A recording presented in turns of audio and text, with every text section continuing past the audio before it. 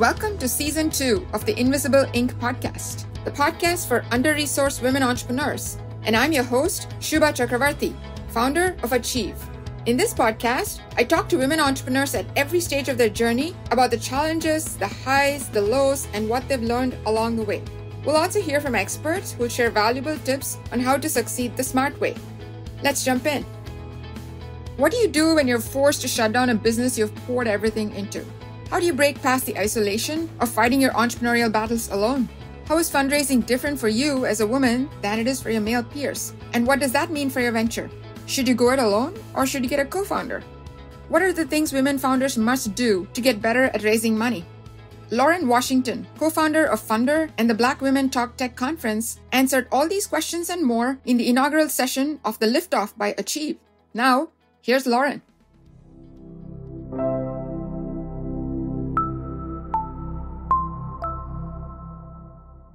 Hey Lauren, welcome to the Liftoff from Achiiv. Today I'm Shubha Chakravarti, founder of Achiiv.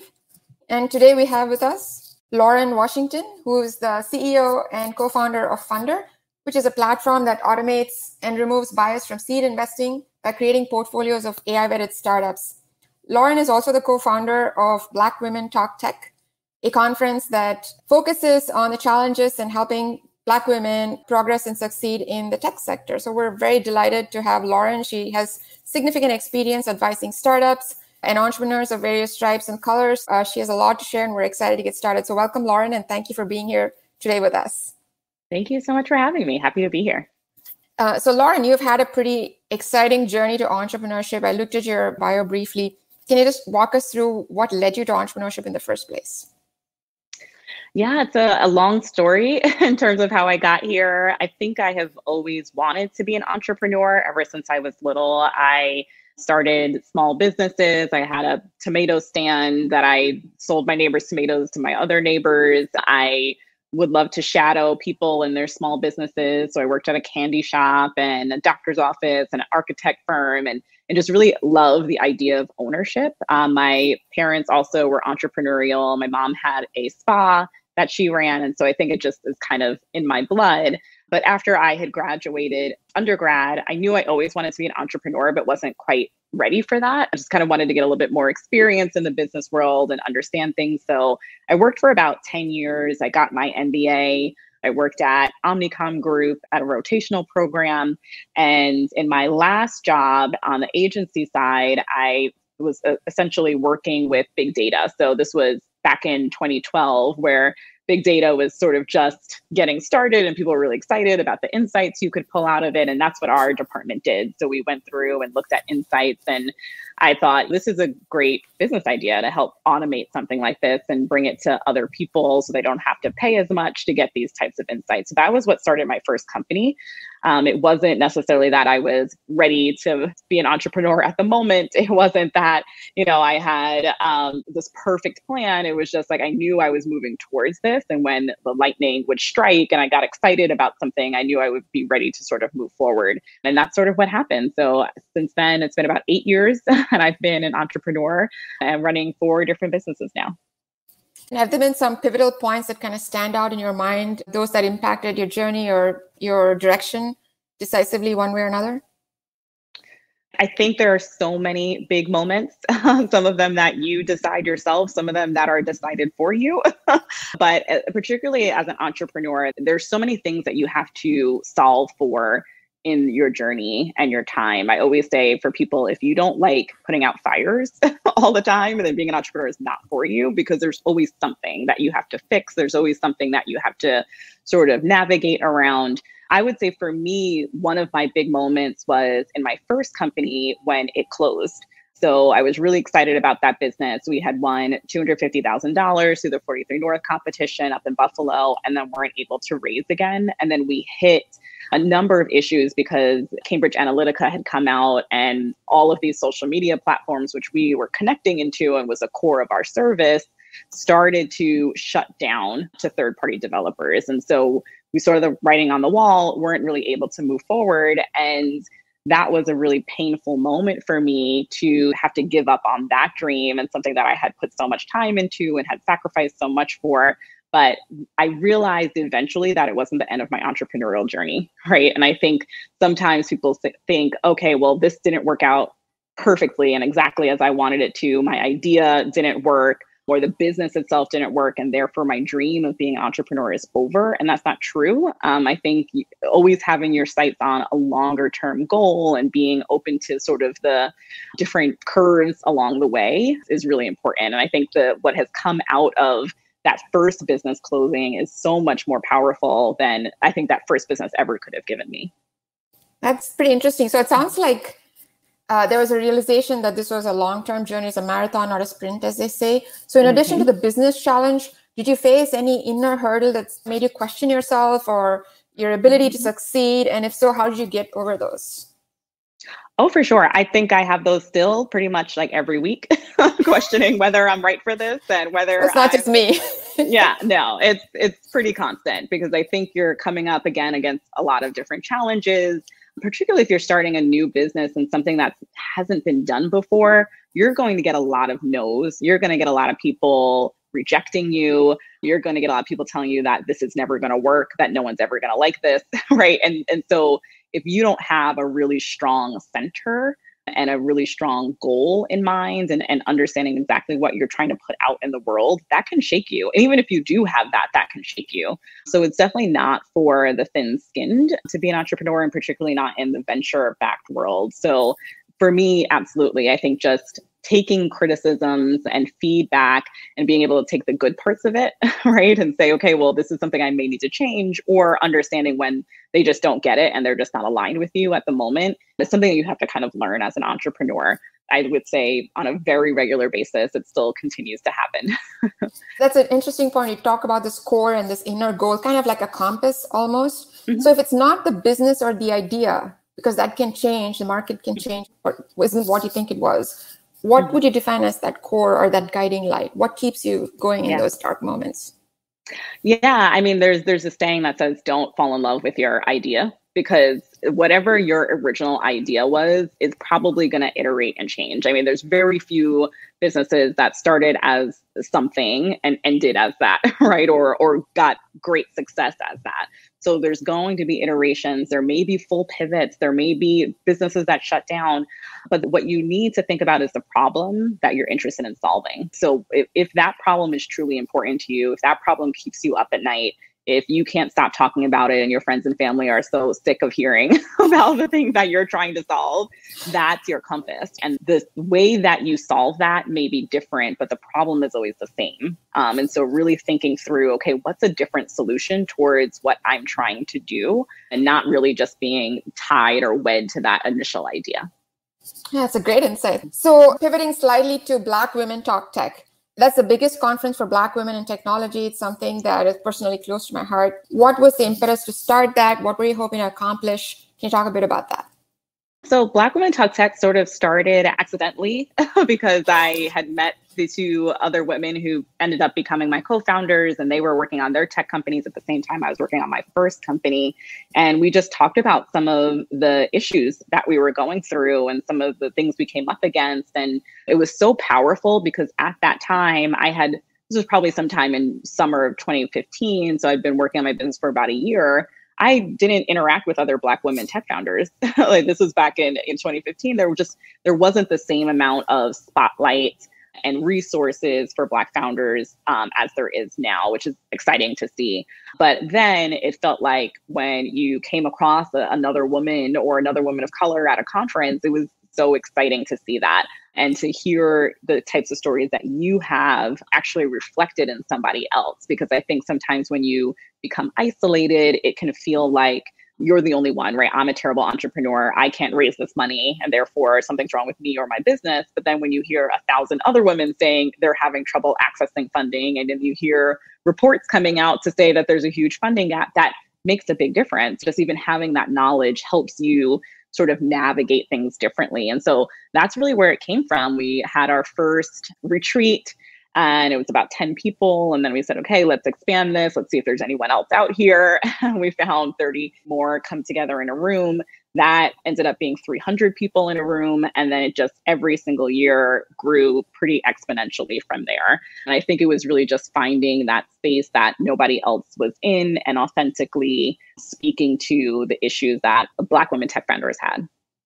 Would you be able to highlight maybe 3 or 4 themes that you've kind of heard over and over again that seem to keep cropping up? Yeah, I mean, funding is number one always. It's always number one. How to get funding, how to navigate the system, what to do if you can't get funding. All of it comes together. The emotional side of funding and talking to VCs, how to pitch yourself, how to grow your business. All of that is always number one. I think number 2 is probably around being a non-technical founder and co-founders as well, because a lot of Black women are not technical. And so how do I find that technical person? Can I do this without a technical person? Do I even want to have a co-founder? Which we found a lot of Black women tend to be solo founders, and that doesn't necessarily fit perfectly into the industry. And so really understanding what that looks like and how you can come up and do something differently. And then I would say the last piece is really just about scaling and growing your business operationally with HR, all of these things that are not necessarily passed along in our community, because I think oftentimes when we think about business in the Black community, it's a barbershop and it's a restaurant, or it's things that are physical and tangible, hairdressers, and that's great, but they don't have the same issues in terms of scaling that a tech company does. It's a totally different conversation. And so what does that really look like when you're trying to scale a large company? How do I think about this in a different way from a brick and mortar business? And what were some of the takeaways that you heard from participants in terms of, okay, now I know X about these pressing issues that I didn't know pre-Black Women Talk Tech? Were there things that kind of keep coming up in terms of learnings, insights that maybe others like us can use? I would say in terms of funding, and this is something I tell a lot of people, is just to understand that your journey is going to look different. Because I think if you know that your journey is different from the beginning, then you're better prepared for how to run your business long term. So it's unlikely that you are going to get $5 million for an idea on a napkin. And I have seen it happen over and over again with my counterparts. And I've not yet seen that happen for a Black woman. And so understanding that you can't run or prepare your business to have that very fast upfront capital, right? Your journey is going to look a little bit different. It's probably going to be a lot longer. It's probably going to be much more arduous. Most of the women I know who've raised money, a significant amount of money, have had to go out and talk to literally hundreds of investors, where on average people talk to about 20. And so making sure that you're prepared for that journey, not only emotionally, but in terms of your business and operational foundation, is really, really important. And something that you need to understand. Yeah, my journey is going to look different. It's going to be a little bit harder, might not be fair, but it doesn't mean that you can't get to those goals. So really about preparation and preparing for the long haul, making sure you have both the financial and the emotional wherewithal to stick it out, even in spite of all of those headwinds that you face. Exactly. In terms of impact, is there something that you can look back that you think or you're particularly proud of in terms of a dent that the conference made or is making for the women entrepreneurs themselves from an industry standpoint?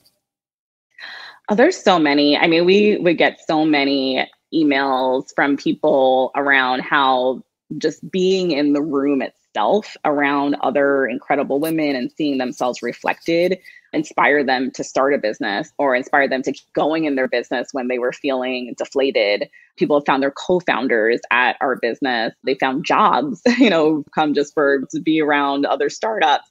They've gotten funding. So there's dozens of women that we've helped getting funding either through our pitch competition or by connecting them directly to investors. And a lot of those women, it was their first checks in the door. And that first check then became a catalyst for them to be able to raise future money. So there's just so much that came out of it that we don't even hear all the stories, quite frankly, but it's truly a magical experience.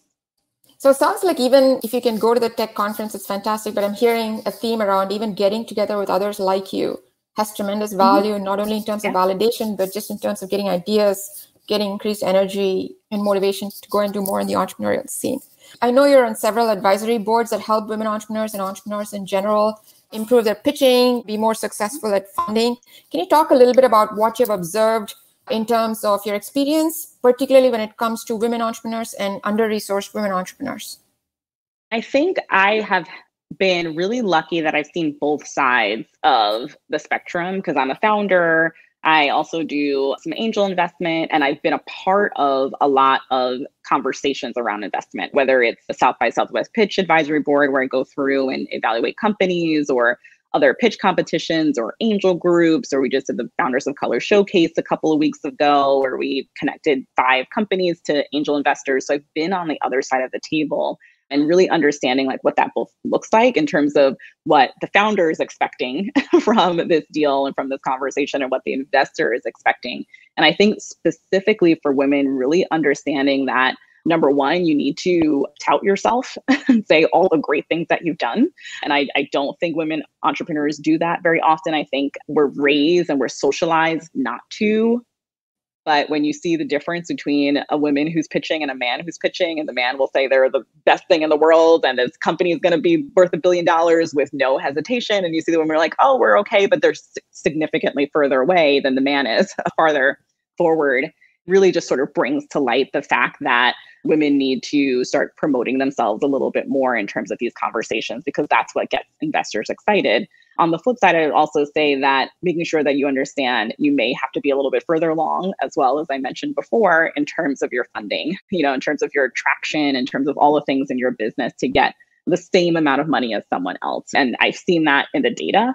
I've seen it anecdotally, and I've also seen it in the data. And that's just kind of where we're at right now in terms of funding. It's getting better, but there's still a large gap in terms of your actual traction and the actual business that you're doing and how it's aligned to the amount of funding that you're getting.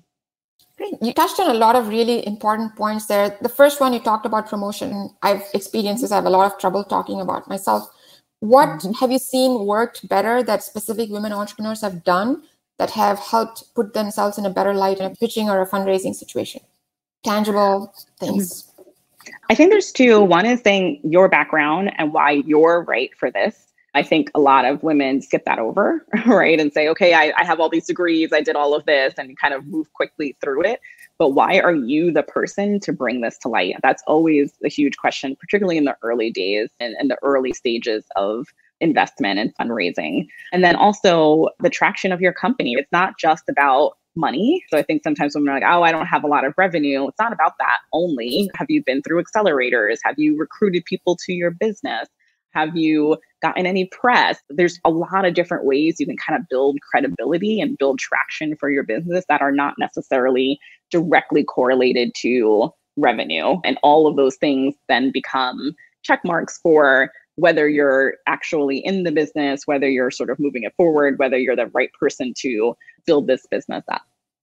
That's the content of how you promote yourself and your credibility. Is there anything in the style in terms of the people receive the same information when stated by males or females differently? I'm just curious from your real life perspective, what works, what doesn't work, and how can women advance their own interests in terms of promoting their credibility?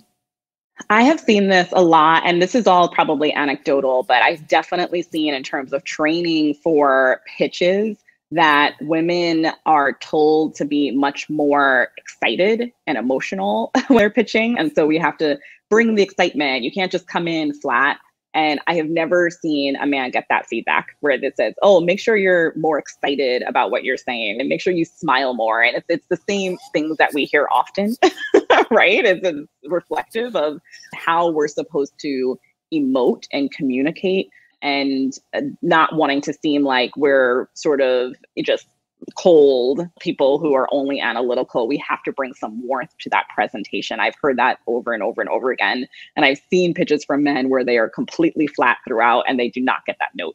So I would say those are 2 things that are very different, but it's kind of a no-win situation at the end of the day, because like you said, it's, you're too emotional, then, people say, oh, she's emotional, she can't manage this. If you're too flat, then there's, oh, she doesn't have passion for this. And so I say just be yourself, quite frankly. Right people will get behind you, and the right people will believe in you and believe in your idea based on the work that you're doing. And it's probably less draining for you as well. It's much easier to be yourself than some made up version.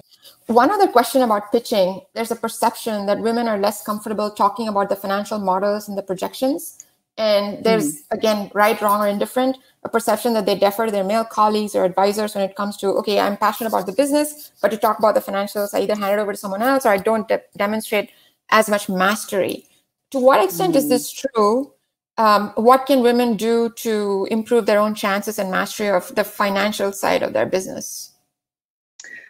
That's a good question. I haven't necessarily seen that. I would say most of the women I've seen pitch are probably really good at their financials because they know they're going to get deep dive questions on it, in a way that their male counterparts might not, right? And so a lot of women come very prepared and they know all of their numbers because the types of questions you often get are there's a difference between promotional questions, which are saying like, how can you build this business out? What's the vision for this business? Giving questions that sort of have an upside to it versus questions that sort of detract from it and say, well, here are the barriers and how will you get over that? For women, we're giving questions that are not promotional. They're asking you, how are you going to fix these potential roadblocks that aren't even there necessarily? And so financials are one of those things. You have to understand that very deeply. I think if you don't, seek people out who can help you. I mean, when I first got started, I reached out to friends who were in finance and I had them help me build my financial model until I really understood it and could do it myself. So don't be afraid to do that. I think it'll come eventually, especially when you're in the numbers, especially when you start making money and you're paying money, you're going to be really specific about what's in and out of the door. So it'll start coming to you. It makes it real, but it'll start coming naturally. But before that, if you have to do projections, which can be a little dicey sometimes, just reach out for help. That's excellent advice. So moving on to underrepresented or under-resourced women entrepreneurs, however you choose to define yourself, there's intersectionality involved. It could be race, it could be age, it could be any number of dimensions. What are you seeing? You're one yourself, and we have talked about this before. What are the unique challenges that under-resourced women entrepreneurs face, and what have you seen work from your own experience to improve their chances of successfully starting a venture? And I won't just talk specifically about funding, but even just about ideating, about developing a robust business model. Any insight that you can provide on these dimensions? I think surrounding yourself with the right people is huge. It's not just funding, it's who you have in your corner, not only in a core team, but your investors. That's a long-term relationship that you're building. That's probably 5-10 years that you're working with them. So make sure they're the right people who are coming in. Advisors. My fourth business, Fundr, was the first time I built out a formal advisory board out of all of my businesses, and it's been incredible, incredibly valuable. So I would always tell people, work with advisors. Again, don't jump into it and grab someone and ask them to be an advisor. See if they're a right fit for you. See if they understand your vision and you work well together, and then bring them in a more formal way. But I think that the team is just so key and so core to everything you're doing. You have to have people who are passionate. You have to have people who are going in the same direction as you in terms of vision, and people who are willing to sort of sacrifice and put that work in to get there. On the point of advisors or even having access to a network, there's a perception is also a reality that women tend to have lower access, especially to professional networks and resource networks. What has worked for you? What advice would you give in terms of expanding your reach as a woman entrepreneur into these networks? How do you find the right advisors? How do you test whether they're the right people for you? And how do you then give them the incentives to come and help you out in your venture? I say get out there, make sure that you're going to conferences, going to networking events. I've met so many people, especially in my early days. I think my networking is a little bit different now because I've been in the space for a while. But in my early days, I was at tons of conferences. It's how I got information. It's how I got connections. It's how I got some funding.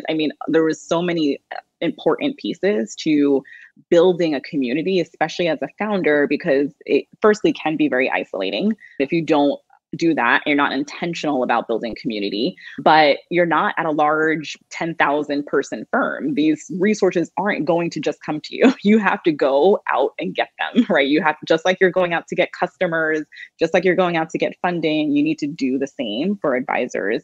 And I think it's all about building a relationship at the end of the day. You can put the nugget in someone's head that says, I really want to pick your brain on this. I love what you've done. It might be helpful, and see where that interest is in terms of them coming in and help. I've had some advisors say upfront, I want to be an advisor. I want to help you. Others, it's like, we'll take some time to get to know each other and then we'll figure it out. So it's very much like a dating process where you really want to make sure that you're the right fit. And those are the people who can come in and truly are excited about helping your business, because you don't want someone who's kind of just there as dead weight.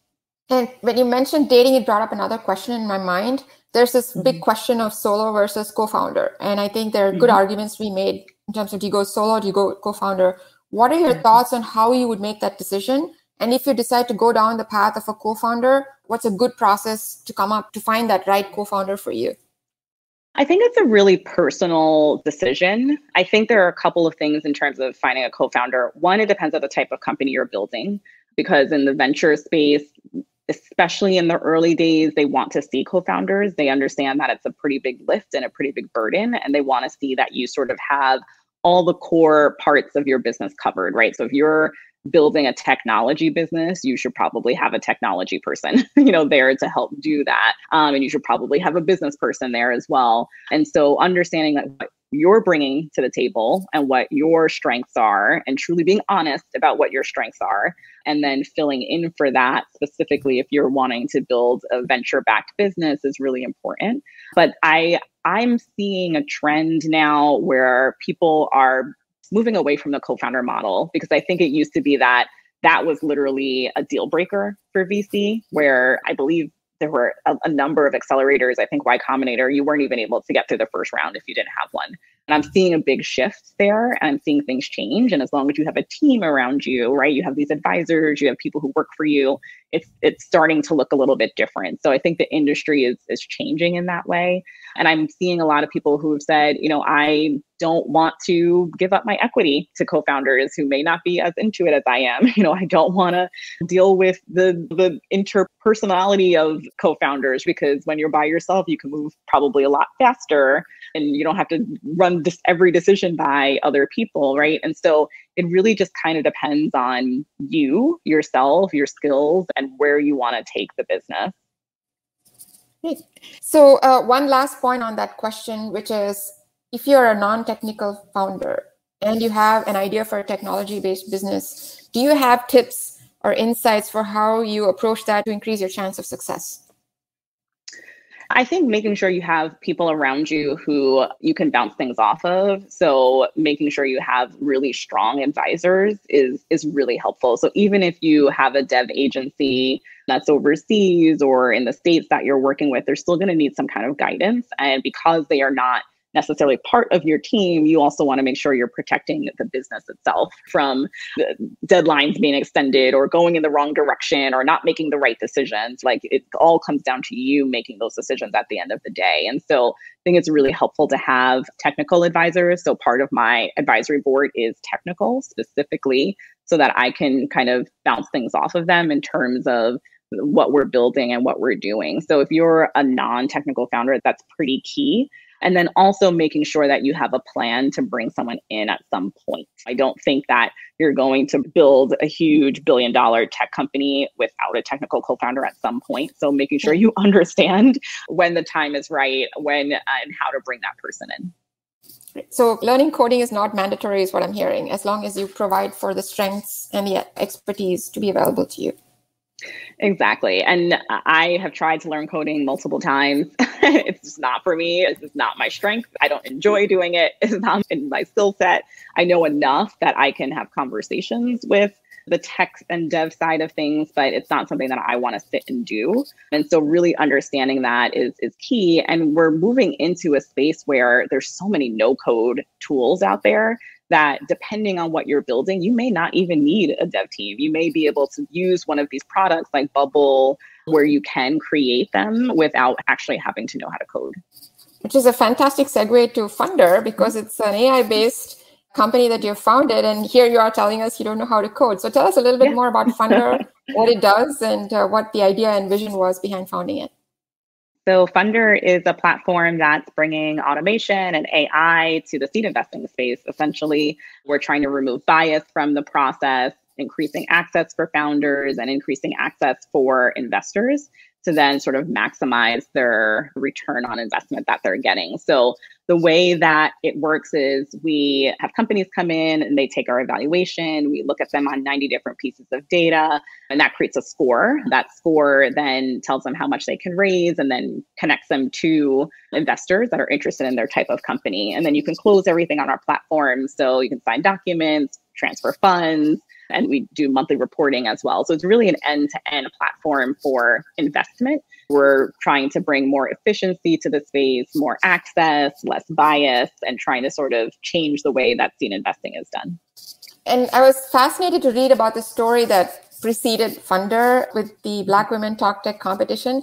Can you talk a little bit more about how you correctly predicted the winner in the Atlanta or in the 2015 conference, I believe, or 2016 conference? I think it was actually probably 2020. I think it was our 2020 conference. We were working on Fundr for about 6 months and wanted to do some testing. And my co-founders were gracious enough to let us test this very early platform on our pitch competition. So we had a $100,000 pitch competition that year. And we brought all the applications through. And what ended up happening was we were using it sort of as a check and a way to sort of sort through.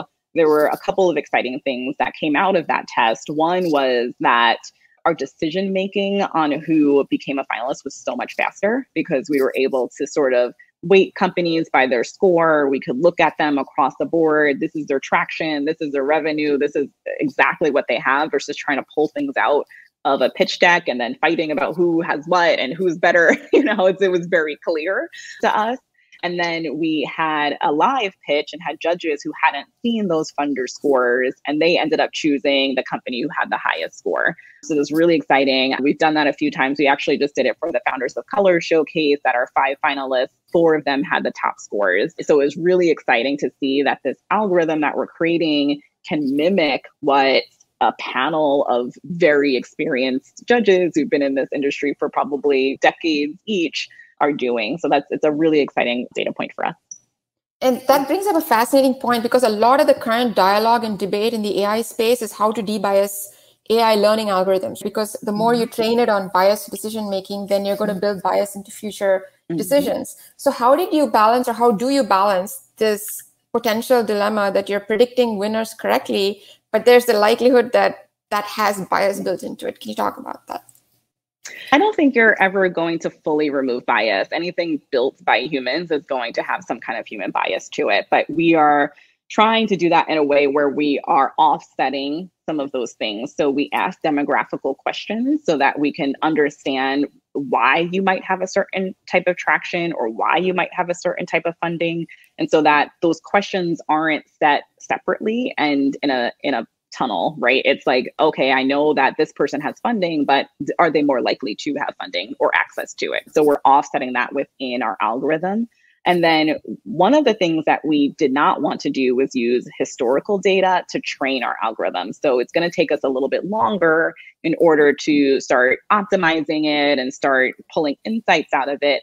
But that was really intentional because we've seen in a lot of studies, those who have come in and used historical data and then sort of ran it through a machine learning algorithm and to pull out what's a great successful company looks like, the answer has always been a white man in Silicon Valley, because that's who's been funded, that's who's been given access, that's who's been given opportunities historically. And so you want to really be careful about exacerbating the gaps that currently exist and not using things like historical data. Or AngelList just came out with a new fund, which I'm interested in seeing where it goes. And it's based on AI, but it's based on hiring and how quickly that company hires.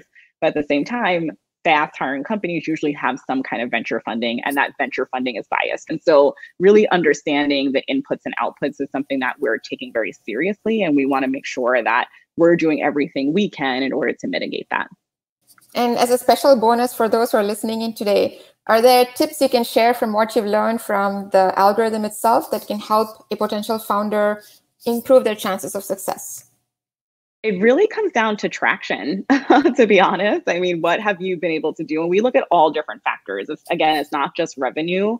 It's your team. It's the business model that you have. If you have 1,000 users that are on an ad-based business model versus 1,000 users that are on an enterprise-based business model. That kind of shifts things. But I think really it's about what kind of work are you doing? What kind of progress are you making? And in what amount of time have you done that?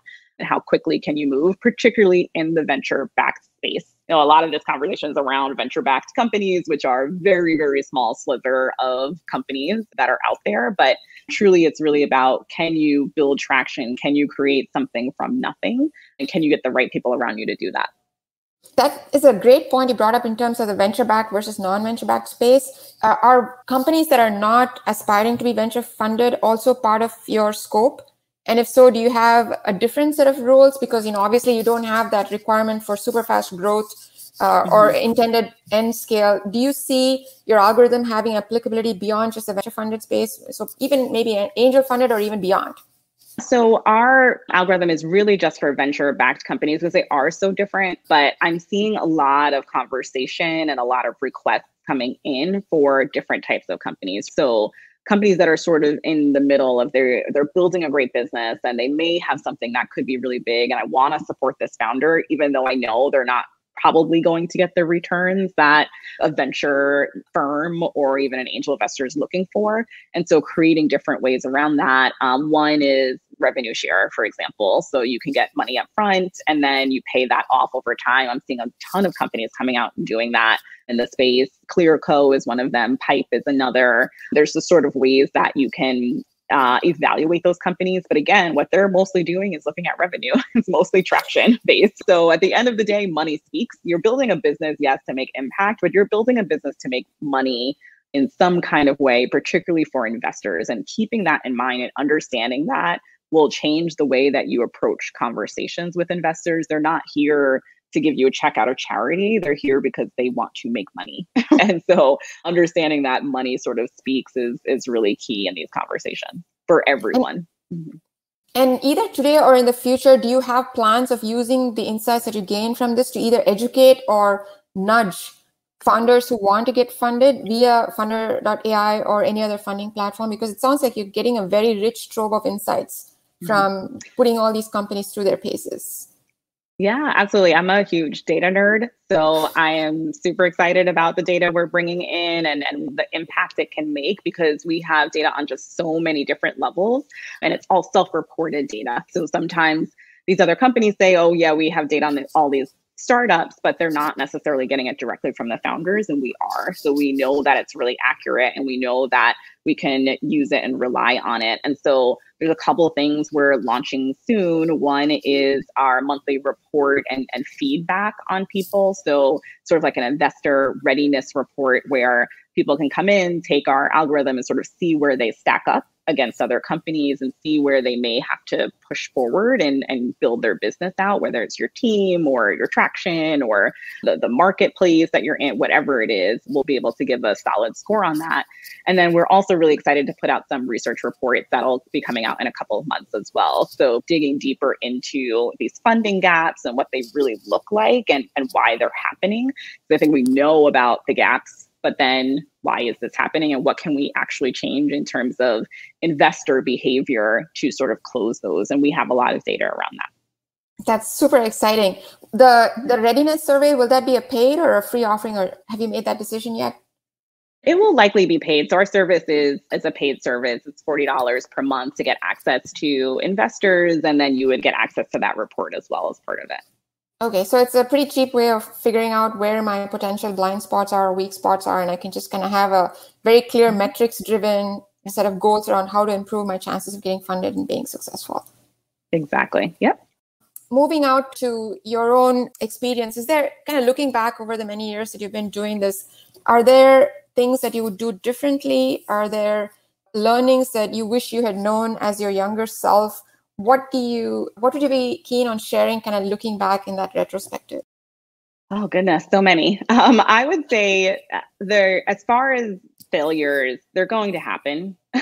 Just get ready for them. You don't even know what the failures are going to be, but you're going to fail in some way. There's no way that you're starting a business and it's going to go perfectly from start to finish. And so just being prepared for those and knowing that your failure is not necessarily the end of the road for you is really key. And I wish I understood that in my early parts of business. It felt very all or nothing for me, and it's not. And so I'd say that's one. And I think the second is like working through your fear, working through some of the anxieties you may have. Just because you have a fear doesn't mean that you shouldn't move forward, right? And so understanding the difference between those things, you're doing something new, it's going to be scary, but knowing that that shouldn't stop you necessarily from doing it. And then I'd say the last is probably around balance. Just like emotional balance, work-life balance, creating boundaries specifically for yourself as a founder, because I think founders can be pretty intense, and especially if they love their business, they work on it all day, every day, and you're thinking about it all day, every day. But you need to unplug from that or you're going to burn out. And you need to have outside resources, friends and families and therapists and coaches and other people supporting you to get through this, because like you said earlier, it is a marathon, it's not a sprint. And so get ready for that marathon. And what do you do to prepare for that is very different from what you would do to prepare for a sprint. So I wish I knew all those things. I learned them the hard way, but I think there'll be things that other founders are going to learn their hard way, but it's kind of all part of the journey. Fantastic. I'm going to take a pause here and ask our attendees to post their questions in the comments. And while we're waiting for questions, I have a last couple of questions for you, Lauren. One is going to take a big step back now. Let's say I'm an entrepreneur, an aspiring entrepreneur. I have a problem that's burning in my mind and I want to solve it. So there's an ideation phase, there's a development phase, there's a funding phase, and then kind of executing and optimizing. Can you go through all of these very quickly and tell us what are the top 3 things that you would want a woman entrepreneur to keep in mind as you go through this cycle? Yeah, that's a good question. I would say in the early ideation phase, don't hold it to yourself too long. I think sometimes founders just get so caught up in their ideas and they're in their heads and they're spending so much time on it, but it's not necessarily about you, it's about your customer. And so going out and talking to that potential customer is so important in the early days. There's a really great book called The Mom Test. And it tells you how to do that, where you're not leading and saying, hey, would you want this product? You're asking questions about the problem, again, coming back to the problem and what they're doing to solve it and what they want instead of those things that they're using to solve it, and how they would pay for things like that, and different ways of having these conversations. And you should be having those as early as possible. So instead of building something out that doesn't have any credence or backing to it, get out and do that. I would say in terms of development phase, building your MVP, first. Don't build Google in a day. You're not going to get there. So what from those interviews is the core product that you're creating and the core needs that you're creating. I think as founders, we tend to love shiny objects. We love oh, this will be cool and this will be great, but you're going to spend a lot of money kind of building things like that. And so how do you narrow it down to say, okay, this is truly the one thing we're using to solve this problem? And then you can sort of build over time and add to that, send it out into the market, get feedback, do it again. That current iterative process is really, really important. On the funding side, making sure that you have traction and you have the right traction for the stage that you're at is really important. And there's a lot of resources out there and people you can talk to get that. It's more of an art than a science, but really understanding who you're talking to and you're talking to the right people for the stage that you're going to be at and you have the right traction for that. And then long term, again, I think it's really just comes down to yourself, and being prepared for the journey, and making sure that you are taking care of yourself so that you can kind of go through the different waves of the emotional roller coaster that is starting a business. Excellent advice. We have one question from our audience. Brian wants to know, as a white male with all of its benefits, what would you recommend someone in my position does to support those who don't have the same seat at the table? Excellent question, Brian. Thank you. Yeah, I love that question. I think it's really about being an ally and bringing someone else to the table with you. This is something that women do a lot, and that I've seen a ton of really incredible men that I've worked with do is, if you are in a room and they say, do you know a founder? Don't think about just the one guy friend that you have that you always bring, right? Who can you bring that you're going to lift up and who may not have access to those people and may not have that opportunity? Really being open about that and using your privilege to help other people is really important. And then the second I would say is really listening. So I think often, particularly in this space, still get pushback in terms of the funding gap. And people still say, oh, it's a meritocracy. There's no issues here of bias. When you look at the numbers, there's no way that's possible. Just statistically, if there's less than 10% of funding goes to women and underrepresented founders, I think 0.3% goes to Black women. And we're the fastest growing segment in entrepreneurship, there's something off there. And so really understanding what we're saying and what our experiences are, and then finding a way to sort of spread that and sort of be a beacon and an advocate in your spaces that we are not in is really huge. And one quick follow-up question to that before I go to the next one. Is there a way that you've seen that being done at scale effectively? Because I think there's two different levels at which we can do that. I mean, if you're an ally and a privileged white male, as Brian's saying here, he could look at Lauren and say, hey, here's Lauren. She's an amazing founder. I'm going to introduce Lauren. What if somebody wants to do that at scale? Are there things you've seen that are being done effectively that are scalable? Absolutely. I've definitely seen people who are putting money into either individual investors or funds that are backing founders of color or women, and really making sure that they are sort of putting their money where their mouth is, right? And you can do that on a scalable level if you have the funds to do that. If you don't, I've seen people come in and mentor in accelerator programs, and they're mentors every single year, or they volunteer in some other way to be advisors. And there's definitely ways you can do that so that you're sort of scaling that opportunity for other people. Thank you.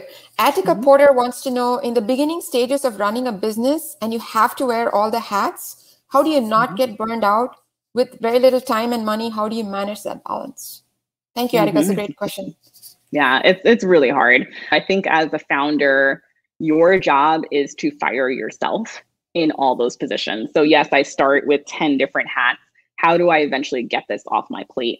And you may have to be kind of creative about it, right? And how you're going to do that. But I think that really sort of understand that eventually you're creating processes and you're creating ways to bring other team members in as you're building and growing your business. That is the goal, is so that you can oversee the vision and the strategy and manage the company versus being in the business. It's like kind of difference of working on the business versus in the business. So kind of working towards that. And then also prioritizing. That's the only way you're not going to burn out. There's a million things on my to-do list for today. I'm not getting all of them done. I know I'm not getting all of them done. And so what are the priorities for me to move this business forward, and focusing on those and being okay sort of pushing things to the side? Because again, it's a marathon. It's not a sprint. You're not going to get it all done in a week. So how do you prioritize the most important things and then sort of pick everything else up when you have a little bit more free time? And when you're talking about prioritizing, Lauren, is it accurate to say the way you prioritize is to say, what are the two things that are going to get me the most traction, and then kind of work back from there versus what feels important on a little bit more fuzzy basis? Are there other means practically that you use to prioritizing that we can use to hold our feet to the fire if we don't have a huge team or investors to help us force that prioritization? Well, I think if you don't have a team or you don't have funding, then you've already sort of answered your question, right? Those are the things that you need to work on. How do you get to that team? You're probably going to have to bring in money in some way. So for me right now, my priorities are sales and funding. Like those are the two things I'm doing so that I can bring more money in and get to the next stage. Prior to this, maybe last year at this time, my priorities were around development. We weren't finished with the platform in certain key ways. And so I spent a lot of time on that. I spent a lot of time talking to customers and getting feedback on the product we were building. That was my focus then. So it's always going to shift depending on where you are in the stage of your business, but really understanding about really what is your priority sort of right now. I have another follow-up question from Attica here. Where do you find a team? I network a lot with a lot of other small businesses who are also looking for a team. I know some other participant gave a great suggestion about creating affiliates or partnerships with other business owners. Thank you, Michelle. But Lauren, I'd be curious to hear what you have to say as well. It really depends on where you're at in terms of your business. So not every role you're going to have early on, you need a full-time person for. So you may get a part-time person. You may get an agency. We've hired out with contractors for a lot of the stuff that we're doing because we don't need a full-time person and we can't afford a full-time person in that role or whatever the reason is. So I think really understanding what that looks like first is important. And you can find them again through contractors, through agencies. I put out posts on all of the career boards. AngelList is a great one. LinkedIn is a great one. Places where people are looking for companies that are similar to yours. And then also just you can find a lot of people who are using your product too, right? Or people who are reaching out to you. We've had people reach out who say, I just like what you're doing and I want to work with you. To figure out how to kind of pull them into the mix is a key way as well. So again, not holding on to your idea. I think I talked about this before. Don't hold on to it for a really long time. Don't hide it. Because once you start going out and talking to people, that's when things are going to start moving. That's when people will say, I really love this. How can I help? Versus if you kind of keep it isolated and insulated, you're never going to get those resources that you need. And any tips kind of practically on that in terms of, does someone go to like a Fiverr or an Upwork? From a very practical standpoint, what has worked for you more effectively than others? How do you find the right person? Yeah, definitely have used Fiverr, Upwork. I think I mentioned AngelList, LinkedIn. Breezy HR is a great tool that'll send a job post out to all of the career boards for free. So that, yeah, there's a lot of different ways to do it. And then just networking. If you're talking to someone in the space and say, they ask, how can I help? Say, I'm looking for a designer or I'm looking for a salesperson, and people will have contacts. So again, it's just really about being clear on your needs and sort of putting yourself out there as a business owner, which can be a little bit scary and sometimes a little bit tiring, but you really have to do it. You have to sort of advocate for the things that you need in your business. Thank you. So I'll make one last call for questions. And while we're waiting for that, I'll ask her what she'd like to leave all of us with. What is that bit of wisdom, inspiration, motivation for us women entrepreneurs, either current or future? What would you like to leave us with and do tomorrow morning to be more successful? That's a great question. I would say keep going. Honestly, keep pushing. No matter where you are in your journey, take a look back to where you were a couple months ago, where you were a year ago, and use that as your point of progress and success. And celebrate that, because I think sometimes we can get caught up in seeing about what everyone else is doing and I'm not there yet. And therefore, maybe I don't know what I'm doing or this isn't working. But truly, like tracking your growth over time, you'll be really surprised. I'm really proud of the things that you've done if you can look back and you're just moving forward and taking small steps every single day. So I'd say keep going, keep pushing through, learn from your failures, use them to turn something that you're doing into success. I want to thank you, Lauren, for being with us today. It was very inspiring to me, and I'm sure it was inspiring to those of our audience who attended as well. So thank you for this, and we wish you all great success in your entrepreneurial ventures. And Lauren, we wish you incredible success going forward. Thank you. Thank you so much for having me. I had 3 big takeaways from my chat with Lauren. First, her extreme fluency with the technical aspects of every aspect of her business, even though she's a non-technical founder herself, was really impressive. Second, Lauren showed me how mentally agile she is in considering alternative solutions when her first attempt didn't pan out, but yet not ever losing focus on the problem itself. And third, the way she balanced her qualitative and anecdotal observations by checking them against hard data was really inspiring and instructive for me. This is my one big takeaway from this conversation. What's yours? Thank you for listening to today's episode. Find show notes and more at achiiv.co. That's achiiv.co/podcast. Like what you heard? Hit subscribe on Spotify, Apple, or Google Podcast and never miss another episode. Want to help others like you? Leave us a review and tell a friend. See you on the next episode. Now, go achieve.